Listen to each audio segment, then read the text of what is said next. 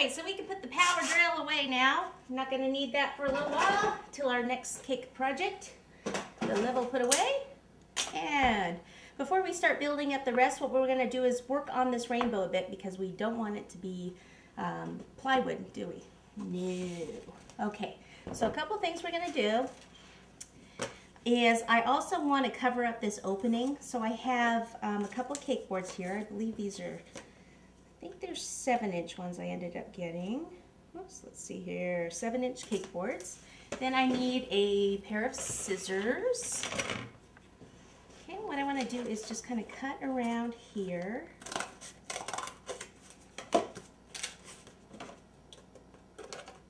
So I just cut straight in to the center and then cut in a little bit. You just want to pretty much cut out the width of the wood, which again is about 3/8 of an inch.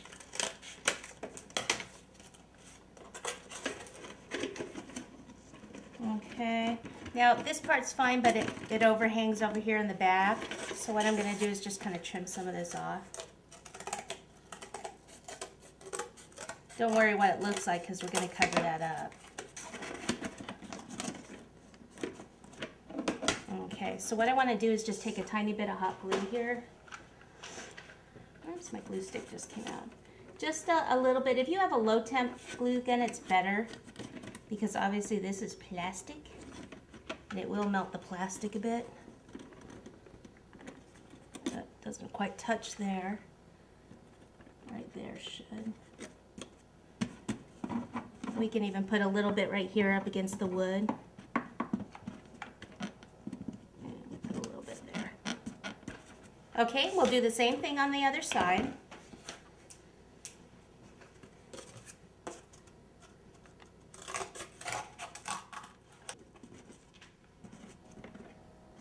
Okay, that's good. That'll support it right there. Excellent. Okay, now we need to get some white buttercream out. Okay, what we want to do first is just kind of cover up some of the rainbow. So we want to go inside here and just put some buttercream. This could also be done with roll fondant. If you want to cover it with roll fondant, you should probably do it before you put this part on. Buttercream's a little bit faster. Put it up here. And then what we'll do is we'll take a spatula and just kind of smooth it out. Okay, now the rainbow, of course, on front, we're going to have all different colors. The back, I'm just going to leave it white. So we'll just put buttercream, just plain white. We'll just spread it out there on the back.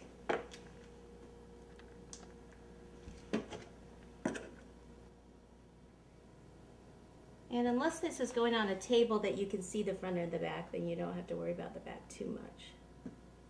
Just depends where it's going to be in the room. Okay.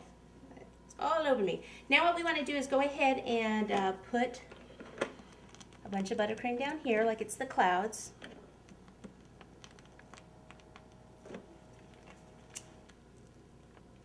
I'll just fill up my bag again, keep going until I have both of these full.